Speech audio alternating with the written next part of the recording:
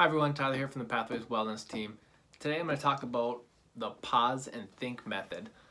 This is something I've been utilizing since I read it back in the fall. I think it's great when it comes to nutrition, it's great when it comes to just your everyday life, and it can really benefit your relationships as well. So exactly what it sounds like, if you're feeling a temptation, let's take the nutrition side of it, where you want to go eat that bag of chips, or that you want to go have that drink or whatever it is, but it's not going to benefit you in the long run. That immediate reward is there, it's going to feel great, but that after effect is not going to feel as good.